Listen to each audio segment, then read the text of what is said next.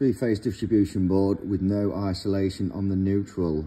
Generally, on a three-phase disc board, you would not have isolation on the neutral. You would have your three lines going through the three-pole main switch, L1, L2, L3, and the neutral would not be switched, because if you open the main switch and the neutral opens first, you're going to have two phases across all the single-phase loads, okay, which can cause irreparable damage to 230-volt rated equipment.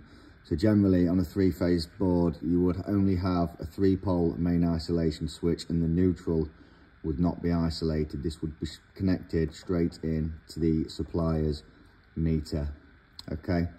On a single-phase installation, you have to have two-pole isolation. The line and the neutral has to both be isolated. But on a three-phase, the neutral is generally straight to the neutral bar.